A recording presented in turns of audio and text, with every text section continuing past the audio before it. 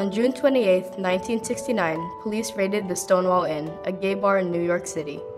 Police charged the bar with homosexual solicitations, which were illegal in the 1960s, and proceeded to roughly arrest any patron who they deemed was not wearing gender-appropriate clothing. Bar patrons that were not deemed stereotypically homosexual or transgender were not arrested, but instead of leaving the area, they stayed outside.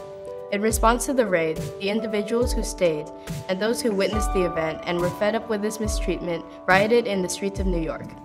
This event is now known as the Stonewall Riots. The violent protests of the Stonewall Riots were needed to spark activism, awareness, and social change. They were the beginning of the modern gay liberation movement. News outlets around the world showed young people fighting police and exposed the brutality experienced by LGBT individuals. The increased media coverage brought more attention to LGBT issues and resulted in a heightened sympathy towards LGBT people. Inside the community, it fostered a new generation of activists. Organizations such as the Gay Liberation Front and the Human Rights Campaign were direct results of the Stonewall Riots. Because more people were talking about these topics, being LGBT was no longer taboo. This change in attitudes led to a change in our country, with more non-discriminatory laws taking effect.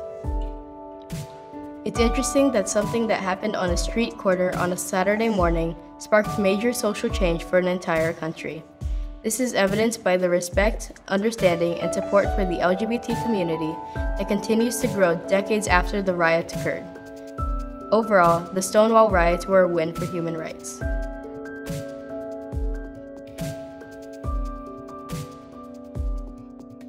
We hold these truths to be self-evident,